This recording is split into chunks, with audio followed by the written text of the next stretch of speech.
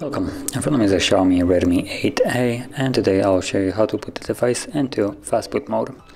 So to get started, let's power off the device.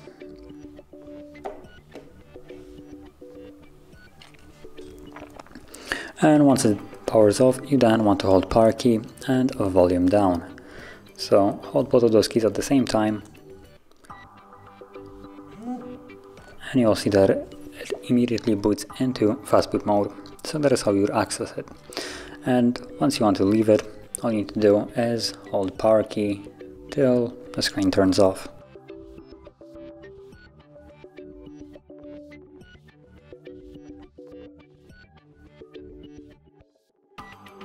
And there we go.